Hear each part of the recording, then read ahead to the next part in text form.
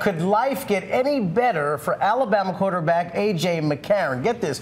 He's now got 2 BCS titles under his belt. He'll be back at the helm next season. He's also dating Miss Alabama 2012, Katherine Webb.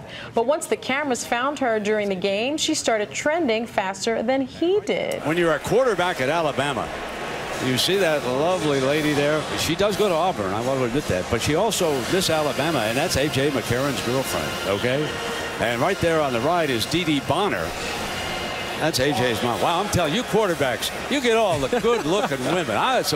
What a beautiful woman. Wow, A.J.'s doing some things right down in So if you're a youngster in Alabama, start getting the football out and throw it around the backyard with Pop. I understand that. Before the game, she had about 2,000 followers on Twitter.